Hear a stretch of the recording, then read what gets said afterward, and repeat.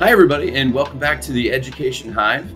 Today we're very lucky to have with us representatives from Howest DAE who will be doing a great presentation for us. I'm going to let them introduce themselves and tell us a little bit about your school and a little bit about your presentation.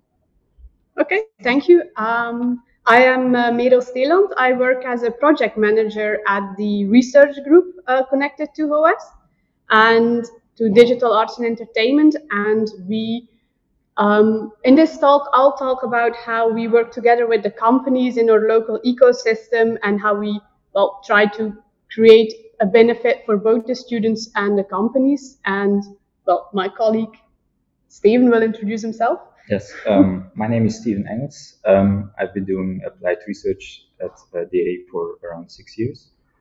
And for the last 2 years, some of my colleagues and I have been working with Houdini during our procedural 3D project. And during the presentation, I will show some of the work that we've done with Houdini.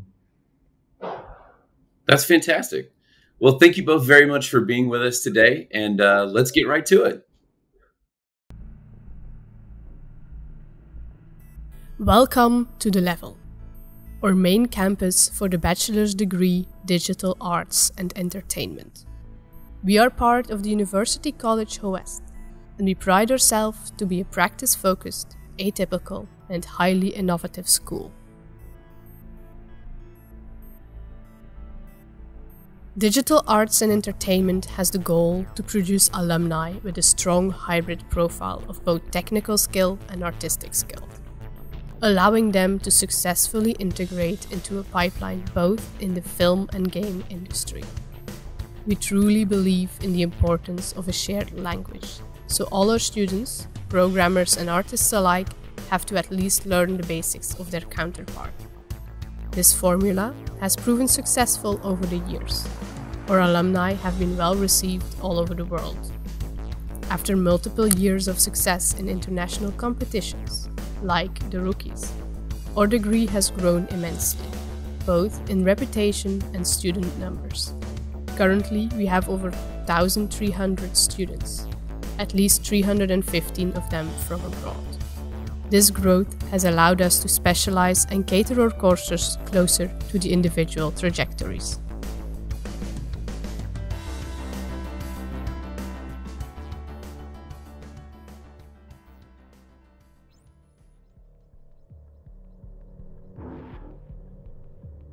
DAE-Research is the research cell of the study program Digital Arts and Entertainment, where both demand-driven applied research and applied research projects of our own volition are set up.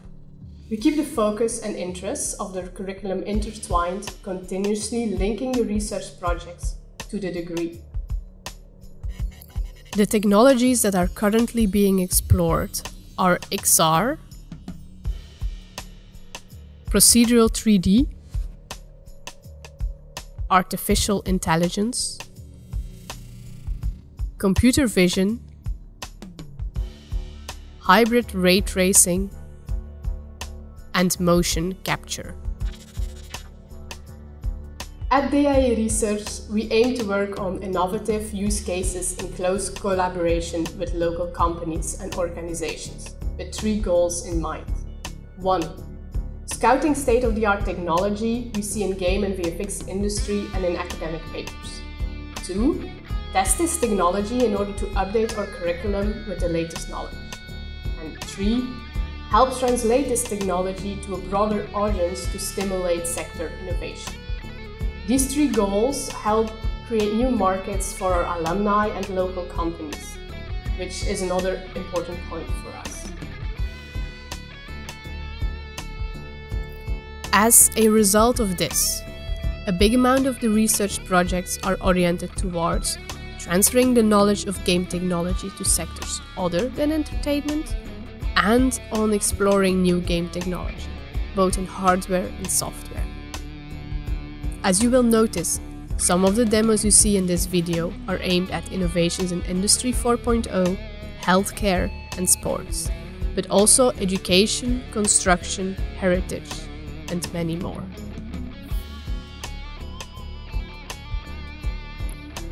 Local companies can work together with us in various ways. we support and coach companies and knowledge institutions when starting up a project. From defining the research question, to drawing up a subsidy file and project plan, to execution and following up on the project. This can be upon demand, but we also conduct our own exploratory research. In this, we combine the potential value of new technology and map them to the needs of a consortium of companies that act as a steering committee. An ideal project can start with showing off the possibilities of certain technologies in collaboration with students, or through examples of student work. If there are unexplored technical challenges and questions about the validity of these projects, at DAE-Research will look into those. These demos and prototypes can help the company to pitch their idea to investors and help them have a good vision on what they want to develop. The final product is then created by a company existing out of our alumni.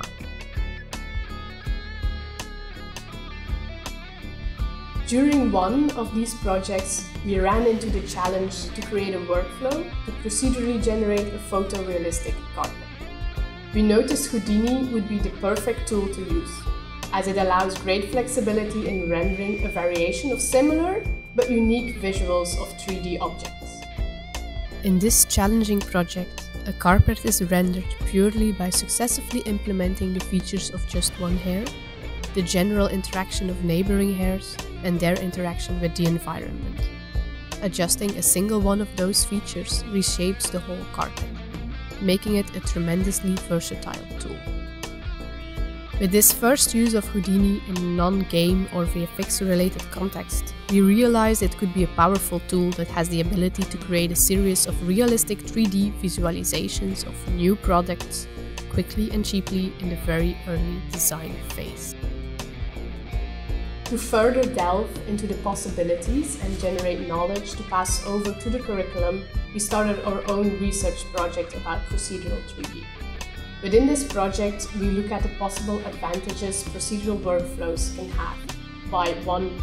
Creating small proof of concepts based on questions from a consortium of local companies in which procedural techniques are applied, and 2. Building up knowledge and passing it towards a broader audience.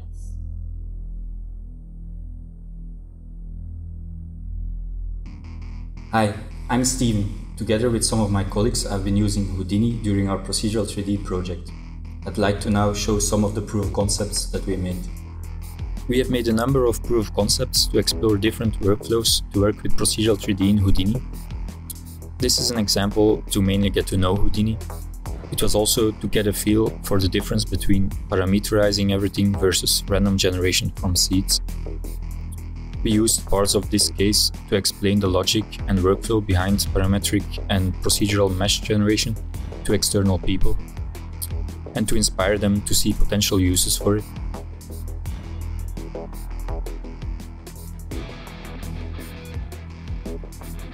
This was a small visualization example to use procedural 3D to visualize real-world data. This uses the COVID infection data normalized by population from the World Health Organization and links it to the vertices of the sphere according to their distance to the loaded centroids of the countries. In this case, both the data and the visualizations are questionable.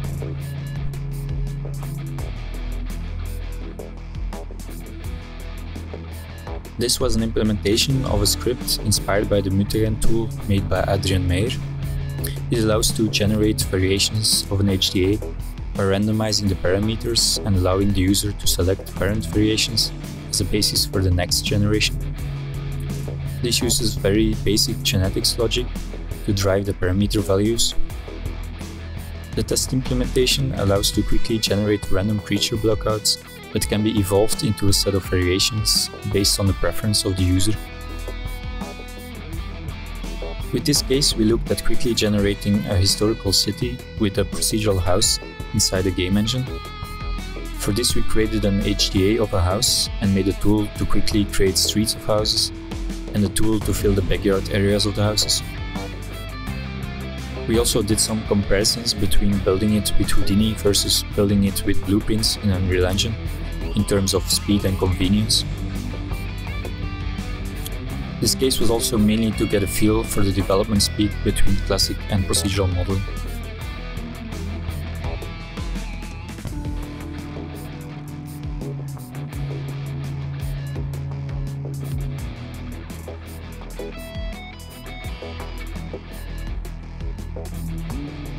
For this case, we looked at Photoshop as input for a game environment example by SideFX Labs and started from a Photoshop file as well to generate an environment that converts shapes and lines to 3D content. The idea was also to look how different layers can automatically interact with each other. For example, the road needs to have bridges where there is water, and the castle wall needs to interact with both water and roads. This way we could, for example, generate 3D environments from old maps. We later also coupled the generation with OpenStreetMap data instead of a Photoshop file.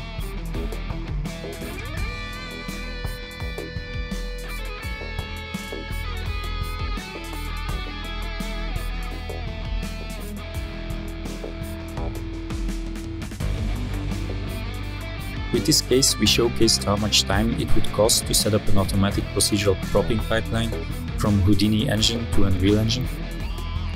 During this process, different ways of using a propping tool were tested to see the impact of different workflows. This resulted in a final tool where speed, versatility, and user-friendliness were key.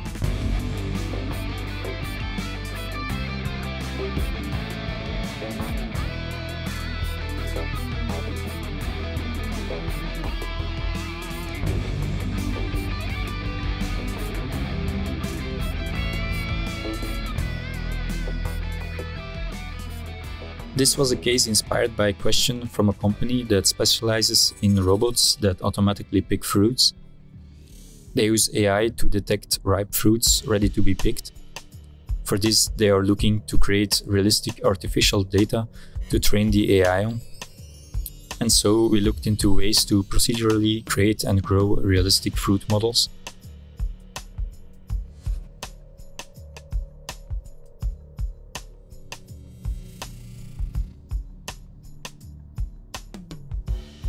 Following the fruiting bodies of a plant, also the leaves needed to be realistically created. We combined this with the question from another company of how the math in papers can be transferred into procedural algorithms. This project was mainly done in Python, and then the data was loaded in Houdini to generate the geometry and to bake out the textures.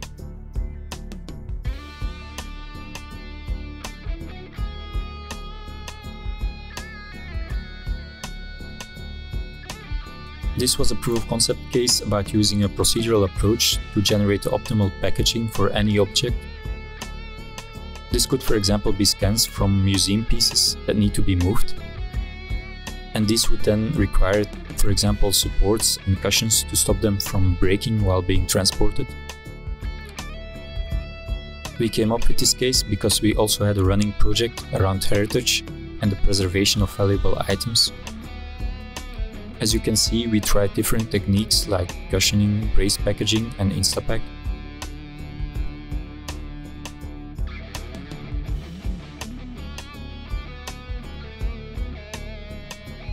In order to understand the possibilities of digital cell bodies, and because there are more and more questions from medical institutions to realistically visualize and simulate organs and tissue, we wanted to document the different options available. For this, we did several tests to achieve different realistic behaviors. We looked into vellum and fem and, for example, tried to achieve realistic slicing of a soft body. This turns out is still quite a challenge. We used the information and the visualizations that we gathered to explain the different options of vellum, fem, and also grains to external people and to educate future students.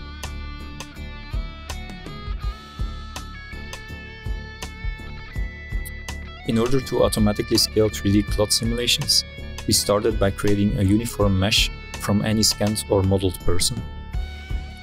We did this by finding the joint positions with using the straight skeleton node as a start point. Then we build a rough mesh around the skeleton according to the thickness of the mesh around the joint positions. And in the end, we project the rough mesh points onto the original input mesh. This way we had a uniform base to deform the clothing meshes. We did a lot of experimenting to achieve the best results and to fix some issues with, for example, looser clothing.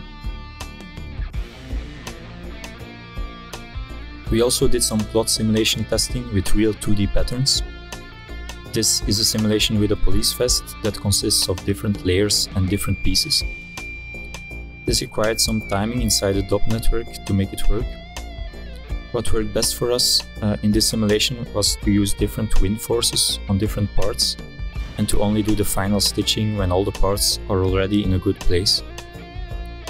We also used this example to test different scaling methods.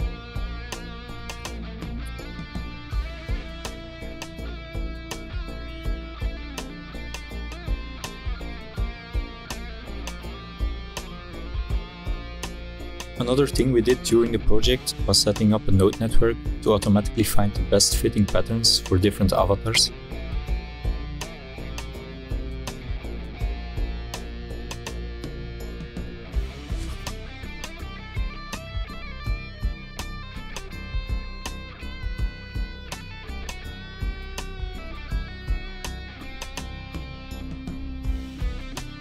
This is a proof of concept to make a piece of armor and belts procedurally.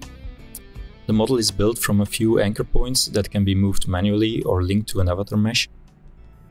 The idea being that the heart shapes wouldn't bend unnaturally like they would if it was all just skinned to a character rig. The model can also adjust to a bigger person, for example by generating more segments. This takes some time to set up, but like all things procedural, would save a lot of time in the long run. A lot of logic could also easily be reused.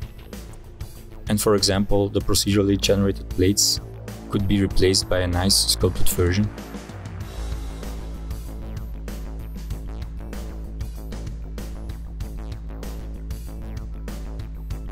This is an implementation of the Make It Home Automatic Optimization Furniture Arrangements paper from Labfayou et al.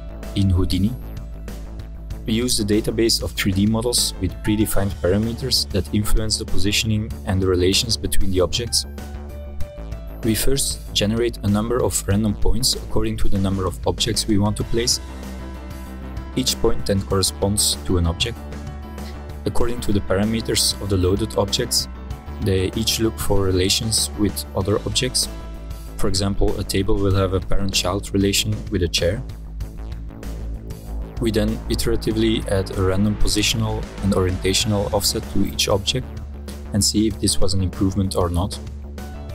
If it was indeed an improvement, the transformation is kept and the next iteration is based on this one. There is an overlap between artificial intelligence and procedural generation. An example of that is the use of machine learning for segmentation of 3D models. Segmented components can be used for design exploration by synthesizing new forms from the modular components. This can be done on the large model libraries present in a company. We tested and implemented several methods. The segmentation was done using MATLAB and the recombining of the components in Houdini.